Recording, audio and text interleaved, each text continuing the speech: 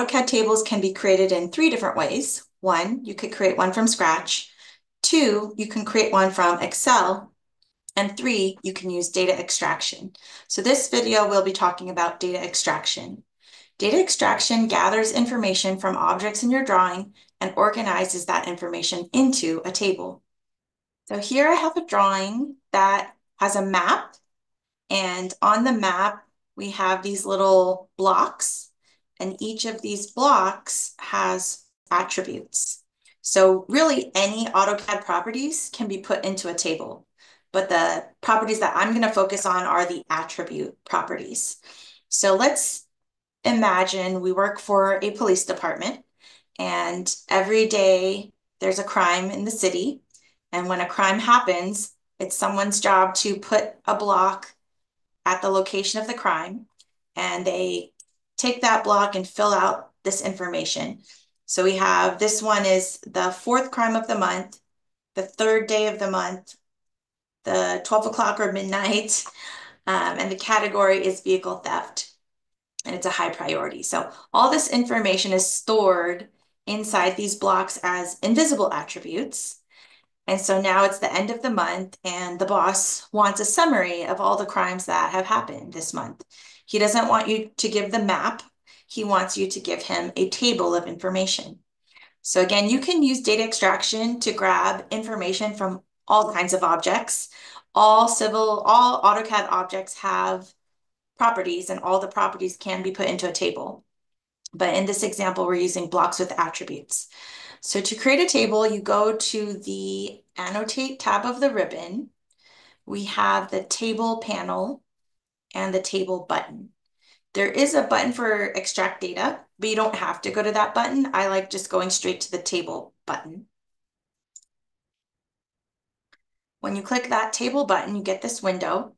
In this window, there is a table style, and we have our 3 choices: from an empty table, from a data link, from object data in the drawing, which is data extraction. So I'll be choosing from object data, data extraction. Then I'll click OK. Next, we have an option to start a new data extraction or work on an existing data extraction. So I'm creating a new one. It's going to save the data extraction as a DXE file. So I'll just put that file on my desktop, and I'll call this crimes to match my drawing file. Then we can choose a specific drawing, a specific sheet set, or select specific objects. So I'm going to use select objects in my current drawing. This is a button you can use to select. And I'm only grabbing the blocks. And I'll hit enter. So here, there is a settings button, but you'll get another opportunity to look at settings. So I'll just click next. This is your first opportunity to eliminate some of the data. Because remember, all of the properties will end up in the table unless you remove some of it. So for now, I'm going to keep all of this data, all of the defaults, and click next. Here is where you get your second opportunity to remove some of the data. So this is all the data that could end up in your table. On the right side, these are categories that you would see in properties. So for example, the general category in properties is typically the layer information. We have geometry properties, which is typically like if you have a circle, it'd be the center point of the circle, the radius, the diameter, the area, that kind of stuff. So we don't really need all of this data right now. The only data I really care about is the attribute data. So I'm going to be unchecking all those extra categories. Now I'm only looking at the attribute data: category, date, number, priority, and time. So I do want to keep all of this, but if I did not, I could uncheck anything that I don't want. So now I'll click next. Here is a preview of how it's going to organize that data. It's best to try to remove as much or organize as much as you can in this window before getting into model space. Once you get to model space, what you can edit is limited. So for example, this count column, we have one of each block. That's not really important. So my options would be either right click on the count column to hide that column, or down at the bottom, show count column can be unchecked. The second or the next column is called crime block. That's the name of the actual block. So they're all the same. Again, that's not important. So I can right click, hide that column, or down here, show name column can be unchecked. Now I'm left with category, date, number, priority, and time. So all of this is important. I'm going to take the number column, click and drag that over to the left. That's going to be my first column. If I click that header, it's put it in numerical order. Right? Then I will drag the date column, the time column, category, priority. I'll leave the last two as is. So if you ever click on a header, it will put it in numerical order. But notice if I click on the date header, it goes 1, 1, 0, 1, 1, 1, 2. So it's not really what we expect. To put it in numerical order, you need those 0 placeholders in front. So number is the only one that has the right format. If I were to click priority, it goes high, low, medium, very high. So that's not the order that we expect either. When you organize with a column that has words, it's going to put it in alphabetical order. So in that case, you may have to say letter A represents high, letter B represents medium, and letter C represents low, or something like that. So again, this alphabetizing of this column doesn't really make sense. So I'm going to organize by number. That's in the correct order. And I think that's all we can do up to this point. So we'll click next. Here we get two choices. We can insert a table into our drawing, or we can output the data into Excel, CSV, MBD, a DB, and TXT, right? So sometimes if you're given blocks instead of AutoCAD points or Civil 3D points, you might extract your coordinates, your point data, into a CSV file. And then from that CSV file, you can import that as points in Civil 3D. So that's just an example.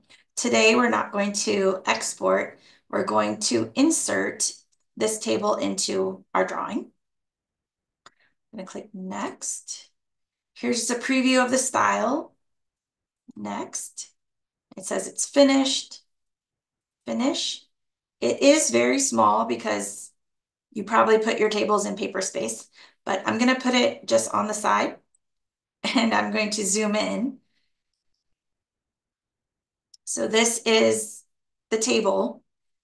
There are a couple things that I want to fix. I don't need the empty row at the top, and I don't need these empty rows for row 3 and 4. So when you select a table, you can click the upper left corner and you can see that it highlighted the table with a yellow outline. That's when you get this ribbon of tools, right? If you keep your cursor in the table, you'll see there's two symbols on your cursor. There's a chain link, which means it's linked to data, and there's a lock, which means currently you cannot edit. You can unlock it. So if I go to the ribbon and click cell locking, I can unlock. So now with my cursor in this table, the lock is gone. So I want to now select the table. Actually, yeah, select the table, select this upper left corner. I want to get rid of that top row. So I'm highlighting it and I'm going to delete row. So that worked. I have two more rows that I would like to delete. I'm going to click and drag through these rows When I let go, it should highlight them. But notice how the delete rows button is grayed out now. So there are certain things it allows you to do, certain things it does not allow you to do. In this case, it is not allowing me to delete those rows. So a workaround would be click and drag through the 3 cells here and then merge those cells. So it's not actually removing rows, but we can make it look like it did.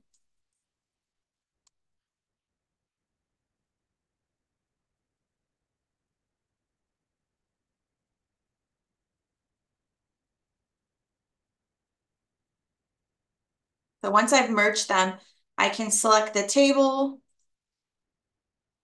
Actually, what I can do is highlight one of the cells and use the grip at the bottom to drag that row more narrow. So there are still 3 rows here, but when I escape, you can't tell.